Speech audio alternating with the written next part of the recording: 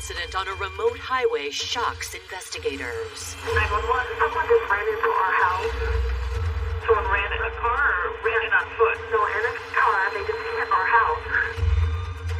We opened up the door to the car and we noticed that she was blue.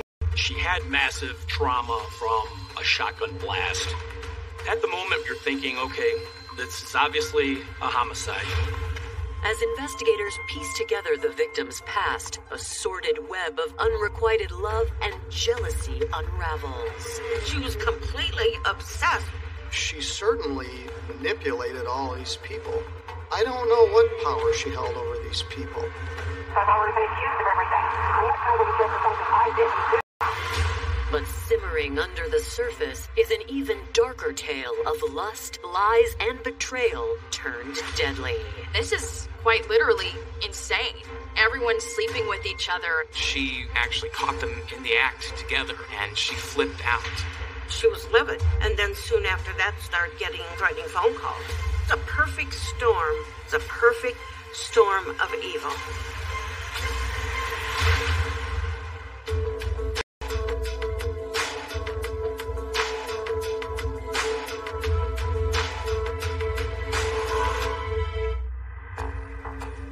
February 19th, 1996. It's a cold, quiet evening in Mottville, Michigan. Until just after 8:30 p.m. when an alarming call for help reaches Michigan State Police officers. 911, someone just ran into our house. Someone ran in a car or ran in on... No, in a car. They just hit our house. Is anybody injured? Yes. How many people are in the car? How many people are injured? One. Are they conscious and alert? Are they conscious and alert? We were the closest and most available car, so we started heading that way. When we got there, it's just bumped up against the front porch. There was no damage to the car, as far as the collision part.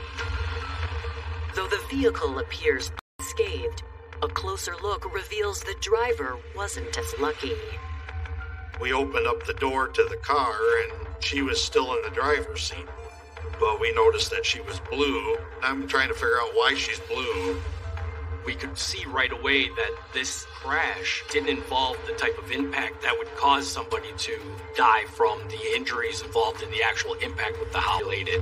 The ambulance was right behind us as we pulled in there, so the ambulance attendants got her out and took her to the back of the ambulance and tried to do CPR on her.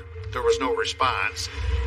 So as the paramedics are working on her, she is completely unresponsive. She's not moving. We found her purse in the vehicle, and we could identify her as Carol Knapp of Mottville. Their house was not very far away. It's probably 2 or 3 miles, if that much. They were trying to figure out what they had here. We had to really break down the incident as far as what had caused her to come off the roadway. We needed to figure out what happened. Born in 1967, Carol Summey grew up in rural southern Michigan. Her stepfather and mom owned a big Christmas tree farm, so she helped out there, rode 3-wheelers, and she was just an all-around, all-American girl. She was a very friendly girl. She was a lot like me in that we kind of shot from the hip when we spoke about anything. Following high school, 18-year-old Carol began working at a factory. Outside of work, she turned heads with her stunning beauty. Pretty, tall and thin and well-built, dark brown eyes, very pretty girl. She was a big pet lover. She was a country girl. Carol dated around. She had several boyfriends, but never really was serious with anybody. That is, until she met Gary Knapp. They both worked at the same factory, and they met, and it's kind of history from there. Gary was a long-haul truck driver, as many people are from this area, and he was a rugged guy, outdoorsy. They kind of shared similar interests there. Her family was happy to see Carol finally settling down with the man, but they did have their reservations. We were concerned because Gary was married to a woman named Lori. Lori and Gary were married, and then Carol had an affair with him, and anyway, that whole situation broke up. With Carol now in his life, in November of 1994, Gary put divorce proceedings on the fast track to end his 4-year marriage to Lori.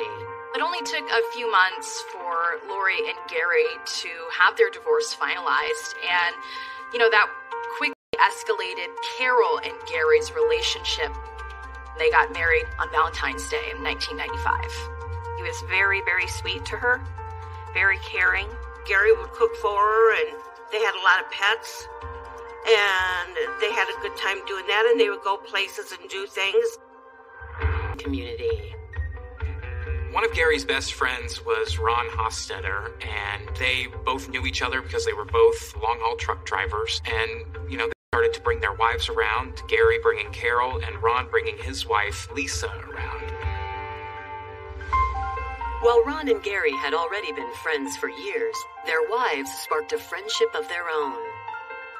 Gary and Lisa and Carol and all of them and going to parties, and I think that it just all become easy, and they lived fairly close together. Lisa's family owned a septic pumping company, and I think they installed dry wells and septic tanks and maybe did some excavation work. She had 2 sisters. I think they were kind of hard-scrabble northern Indiana people. It was a friendship that really took off. They clicked almost immediately. They shared similar interests. Both of their husbands were truck drivers. They were able to really talk about anything. By the time she and Carol became friends, Lisa and Ron were well past the newlywed stage. Lisa was a stay-at-home mom to her 2 kids with Ron, and they even, took in foster kids here and there, and so she was a very typical, loving, stay-at-home mom. As a respite from the road and raising their kids, Ron and Lisa often blew off steam with Gary and Carol. On the weekends, they'd go to dinner parties, go to each other's houses. The 4 of them hang out together. They barbecue, they drink, they do everything together. Suddenly, on February 19th, 1996, the good times come to a screeching halt off a rural stretch of Michigan highway, where Carol is found unresponsive in her car. She maneuvered into the driveway. There was a fence in front of it, so we knew she had turned towards the house, and then just didn't stop before she struck the porch. They were administering CPR and were getting no response. But while EMTs worked to save Carol's life, the mystery of her accident only deepens. The ambulance guys started figuring out the air wasn't helping her. Then they took some of her clothes off and figured out that there was a shotgun blast to her chest. We continued with CPR and efforts to revive her. We packed it with gauze and tried to hold the blood in, but there was just too much damage at that point to be able to save her. They pronounced her dead then. That changed the whole dynamic of the incident. This is obviously a homicide. Who could be involved? Why did she get shot and killed? Coming up, Driving alongside her on that highway when they shot her. This looks like it could be a targeted killing. And a tale of bad blood and romantic rivals is revealed. Right away, we started thinking about, we need to find the husband.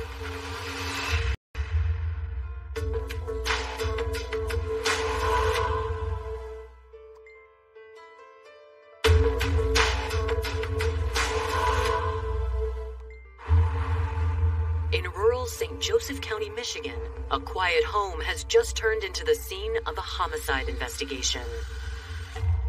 It looked like a car crash at first, but then when police got there, they realized that a woman was shot to death inside that car. The Michigan driver's license identified her as Carol Knapp. She had massive trauma from a shotgun blast to her back, upper shoulder, which would have been fatal within moments. We don't have that kind of crime in that area, and, everybody was kind of stunned that it happened. Police started really looking throughout this entire crime scene to sort of figure out what happened. During a canvass of the scene, we were able to locate a glass debris field from where we could tell a window had been broken in a glass pattern in the roadway. So we protected that so that we can get some more evidence from the actual road where we then believe the actual shooting had happened. The debris field in the roadway was found probably about a quarter mile or less from where she actually turned into the driveway and then crashed into the house. It does seem like Carol was trying to get help by continuing to drive to this person's house after she was shot. Investigators doubt Carol's death was random. It looked like someone was driving alongside her on that highway when they shot her. Who are the players involved? We need to figure out who else was with her, or if anyone else was with her. The area is basically a farming community lined with farm fields and farm housing. Not very many people there. This highway goes through a pretty rural area of town. This looks like it could be a targeted killing. Investigators hope to locate an eyewitness to piece together Carol's final moments. The people who called were concerned. They were obviously jostled awake by the car hitting the front porch. But as far as anger or scare or anything like that, no, it was just a normal, caller. You don't know who might be a suspect, so you want to get everybody that's there and get a name and what you were doing before this happened and so on. Michigan State Police investigators are looking at Carol, and it didn't make sense that any of those neighbors would target her or want to hurt her. With no additional leads from the crime scene or its surroundings, investigators have their next destination in mind. The registration for the vehicle provided us her home address. Right away, we started thinking about, we need to find the husband. We knocked on the door and no answer at the door. It's completely dark. It doesn't look like anybody's even home. And as they're leaving, a man sort of comes around the house, and it's Gary Knapp. He seemed kind of nervous. It was odd that he just showed up out of the blue. Gary was asking in some form what happened to my wife before they had a chance to say anything to him. His whole affect was off. The officers were considering him to be a suspect. They're kind of asking, why does he think something is wrong with Carol? And Gary explains himself. Carol worked at night, and she had just started this shift where she was going to be in the plant, I think by herself, starting from about 9 o'clock at night. And she said, well, call me when I get to work to make sure I got there all right, although I don't think it was very far. So he was unable to reach her, and he wanted to know what was going on. Gary says his concern led to an investigation of his own. Gary explained to investigators he figured out that something might be wrong with Carol and she might be in danger. He started looking around the surrounding area. He knows which way Carol takes to work, so he's kind of looking for any clues as to what might have happened to her. Gary explains he called their friend Lisa Hostetter for backup. Gary and Carol only had one working car. Lisa drove up there to bring a vehicle to Gary that he could then use. With Gary's initial statement easing investigators' suspicions, they finally reveal Carol's fate. When police do tell Gary that his wife has been shot and killed, it was sad. It was something that really As Gary reels from the news, a car pulls up to his house. Lisa shows up at Gary and Carol's home, and at that time, investigators are still at the house talking to Gary. And when she finds out what happens to Carol, her first reaction is to comfort Gary and kind of be someone for him to lean on. She was inquisitive. She wanted to know what happened and what was going on, and at that point, they didn't know a lot. For a quick interview. She tells the cops that, Carol adored Gary. They had a loving relationship. However, Lisa explains the origin of Gary and Carol's relationship was shrouded in scandal. Gary and Carol had a pretty steamy affair going on until his wife, Lori, actually caught them in the act together. And when she did that, she flipped out. Police are quickly learning that this is a love triangle. According to Lisa, It's possible the bad blood between Lori and Carol has now led to bloodshed. There was implications that Lori was still angry that Carol had stolen her husband. Coming up, a new red flag flies high. Lori's a truck driver, and they figured out that one of Lori's routes that she drives on is the exact road where Carol was shot. And layers of infidelity muddle the case. Everybody was with everybody. It was just such an ongoing mess. Carol found in Gary's truck a love letter.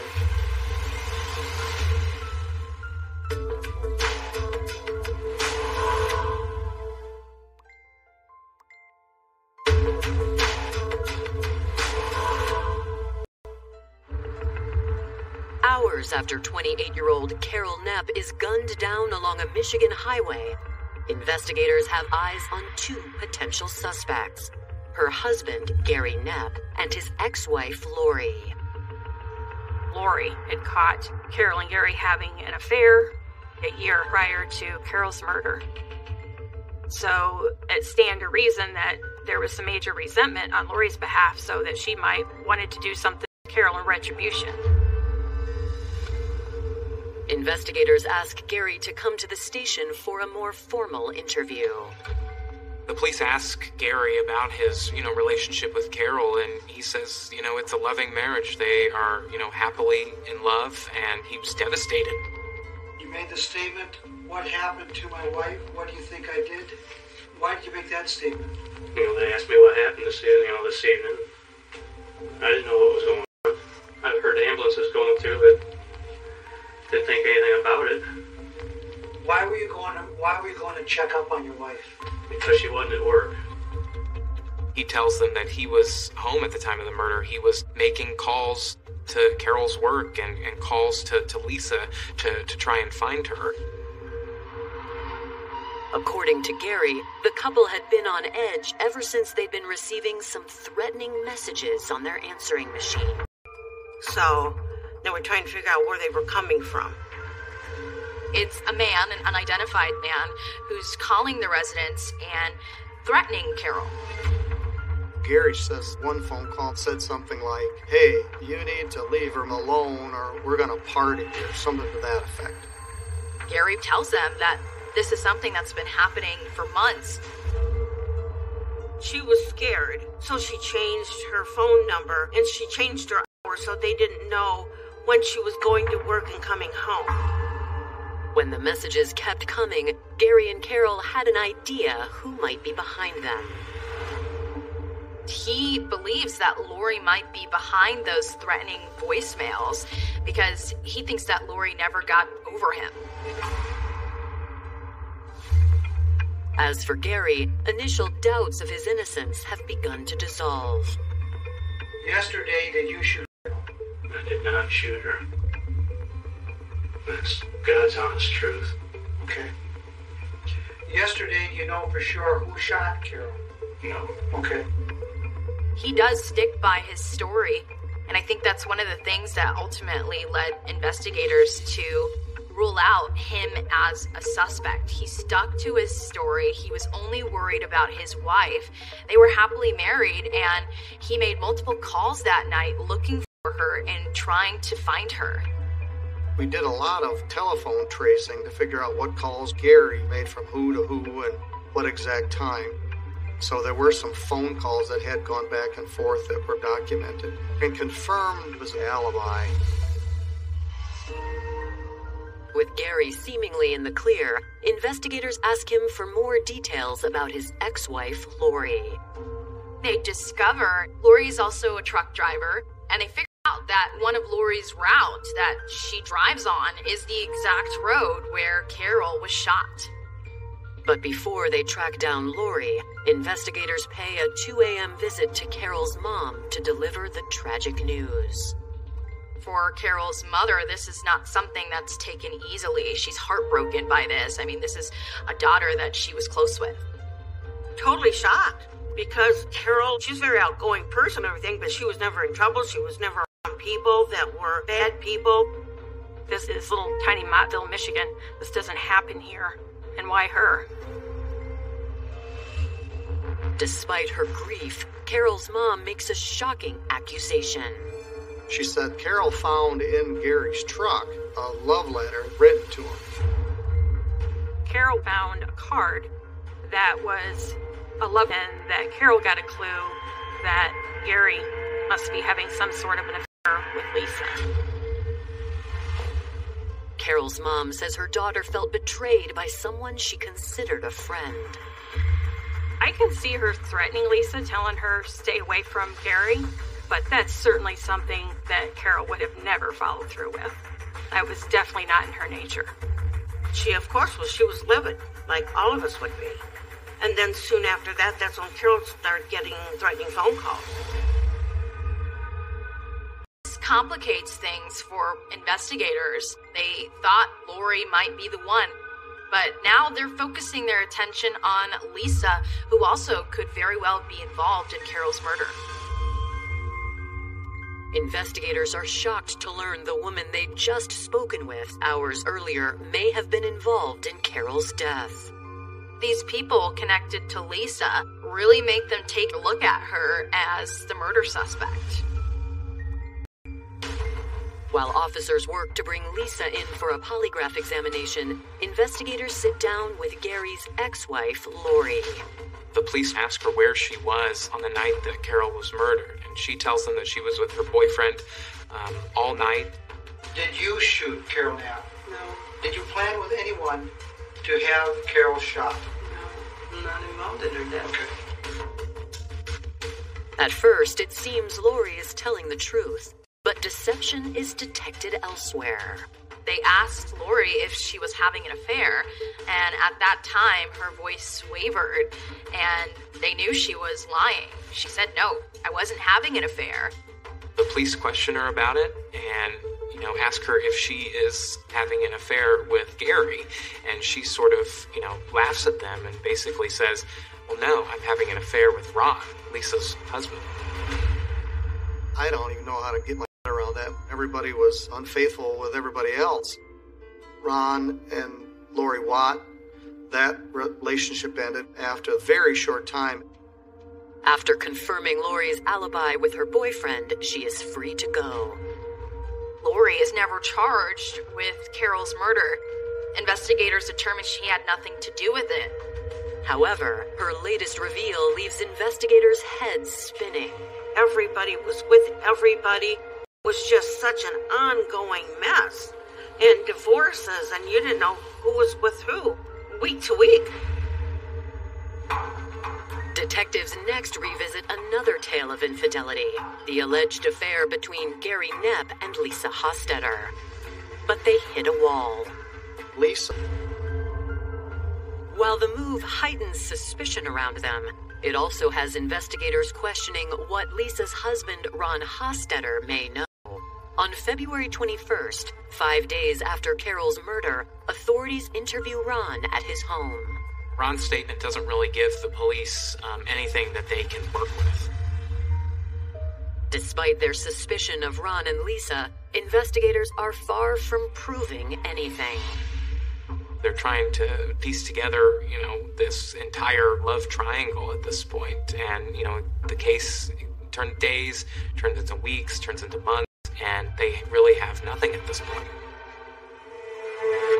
8 months after Carol's murder, on November 1st, 1996, Michigan State Police detectives get a call from the sheriff in Elkhart, Indiana. The investigator says they have a man in custody named Dale Smith, who might be able to help with the stalled homicide investigation. Lisa's brother-in-law, Dale Smith, had been charged with some sort of an assaultive offense in Indiana, and Indiana investigator was talking to him about that, and all Dale wanted to talk about was the Carol Knapp murder. Coming up, a shocking confession turns the investigation on its head. And an unexpected witness comes forward. He just blurted out, "I did it. I'm going to tell everybody what happened."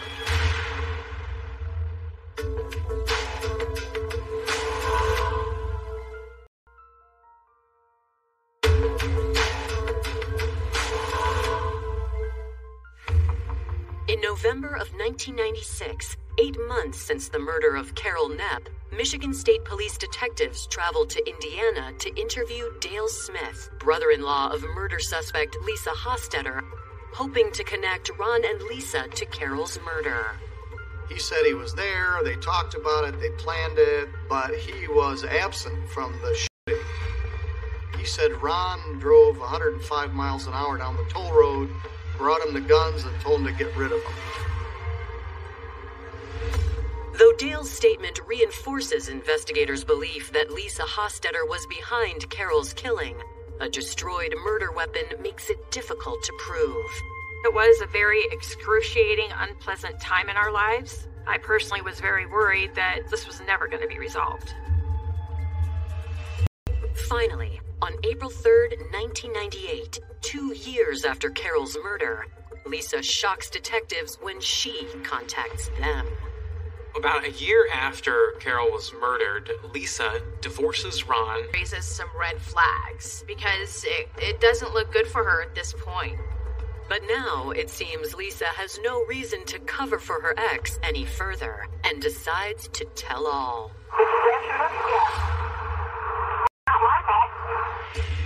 However, Lisa isn't able to offer any proof other than her word. She was very manipulative. I felt Lisa controlled Ron, but knowing it and proving it are two different things. I've already been accused of everything. I'm not going to get for something I didn't do. It's interesting, everyone blamed everyone else, but each person that then told us what happened gave more of the pieces of the puzzle. Much like Dale's statement, Lisa's allegations don't add up to much without proof. Until a woman named Carrie Dembski calls the station. After Lisa and Ron are divorced, Ron sort of moves on with his life and meets a woman named Carrie. Carrie, though, goes to police at one point because they had had a pipe bomb go off outside of their house. Carrie tells police she thinks she knows why. Carrie told the police that she suspected that that bomb was to keep Ron quiet about something that he knew about Carol Knapp's murder.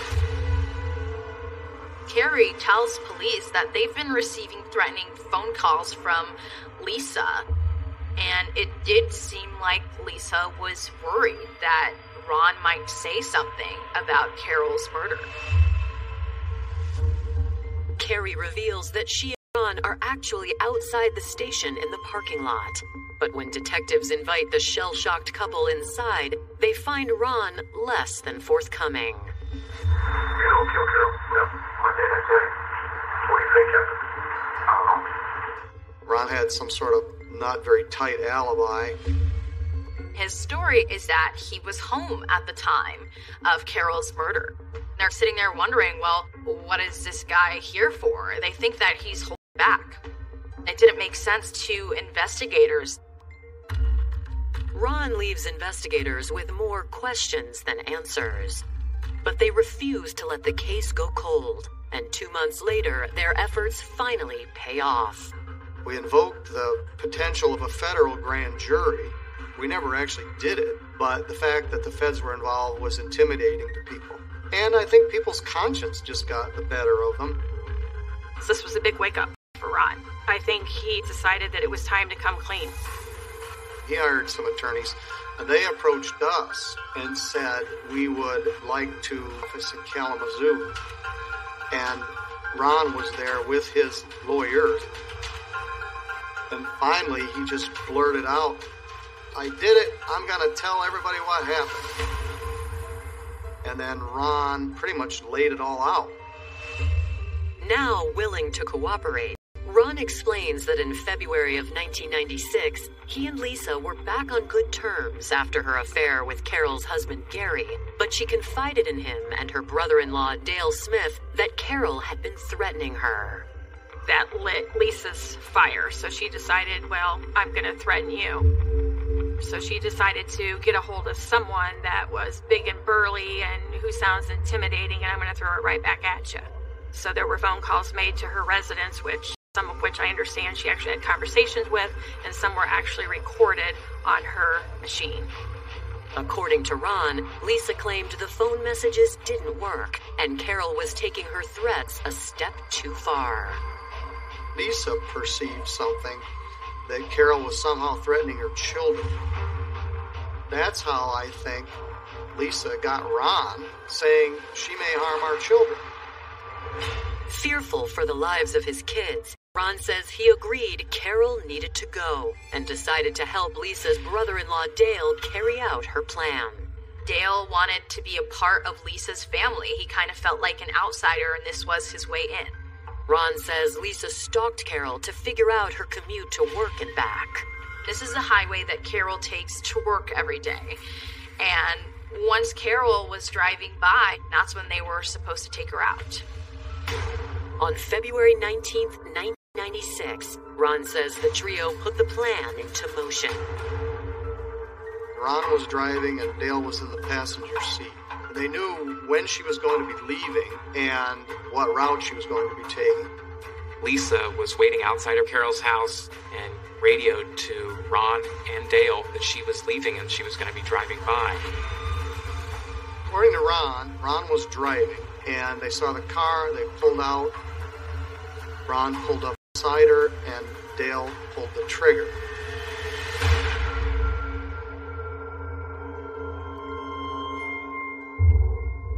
According to Ron, Dale thought the shot was a miss. He said, "I missed. Let's get out of here." And they took off.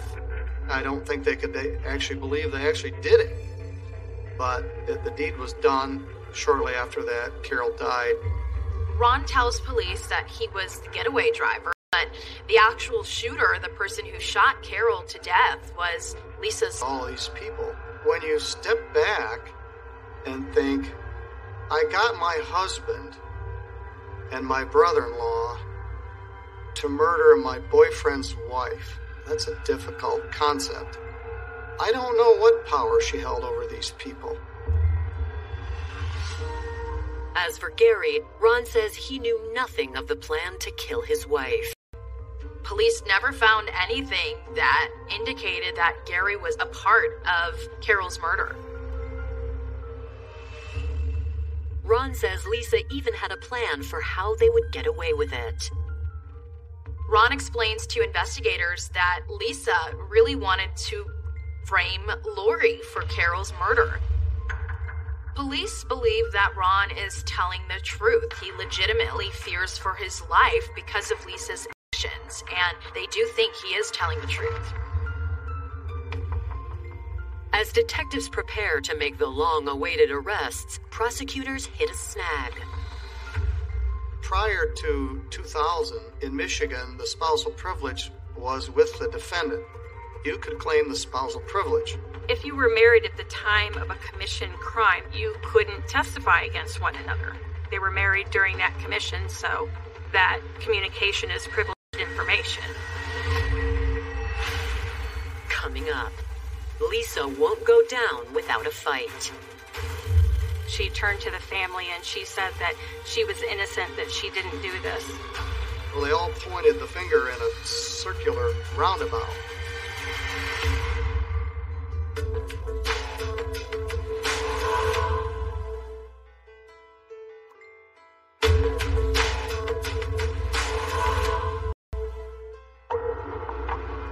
Years after being gunned down on the highway in 1996, Carol Knapp's murder case remains open. Despite a confession from getaway driver Ron Hostetter, a Michigan law stands in the way of justice. There came to a point when Ron Hostetter wanted to talk about it, and there had to be a change in the Michigan law for spousal privilege. It was just completely overwhelming, and especially because they couldn't arrest. It was just devastating. While prosecutors work to change the law, they get multiple anonymous phone calls regarding the case, although they think they know exactly who is behind them. I believe Lisa continued to write me anonymous letters and even called me a time or two anonymously because she just wanted to know what was going on and keep her fingers in it. In 2000, in Michigan, the spousal privilege was with the defendant. If you were charged with a crime and your wife was called as a witness, you could claim the spousal privilege and prohibit your wife from testifying against you. The law changed and the privilege then became with the witness. So now she could claim the privilege and decline to testify without punishment for contempt. She could also choose to testify. Prosecutors fight for the change to apply retroactively to Carol's case. I appealed that ultimately all the way to the Michigan Supreme Court, and that took more than a year. And then the Supreme Court remanded it back to the Court of Appeals, and the Court of Appeals then ruled that Ron could testify. On August 28, 2000, Michigan State Police finally arrest Lisa Hostetter, her ex-husband Ron, and her brother-in-law Dale Smith for Carol's murder. It wasn't until late August of 2000 was there any arrests made. And once it finally came, I'm telling you, it was total elation. That evening I saw it on the news, and when I saw Lisa's picture flash up on the screen, was one of the more happy moments of my life. I felt elated. I mean, just relief. Following her arrest, Lisa refuses to make a statement and stands by her innocence. She was defiant, unaccepting of responsibility. I didn't do it. It's not my fault. So we needed Ron's testimony to charge Lisa to proceed further. Plea agreement was worked out with Ron, and he pled, I believe, to second-degree murder. And he agreed to testify against Lisa. 39-year-old Ron also agrees to testify against 42-year-old Dale Smith, the man he says fired the shot that killed Carol Knapp. Dale was convicted of conspiracy to commit first-degree murder and possession of a firearm during the commission of a felony. So that was very satisfying. In November 2002, Ron takes the stand against his ex-wife at her trial.